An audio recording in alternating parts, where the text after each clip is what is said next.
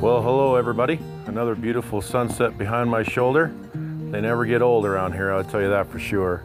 I just wanted to give you guys a little update and let you guys know what we're doing. I haven't been able to upload any videos lately because one of my side jobs that I have kind of depends on thunderstorms, and so we had a little rash of thunderstorms here lately, and so I've been busy dealing with my side job on those, and I really haven't had any time to do anything else.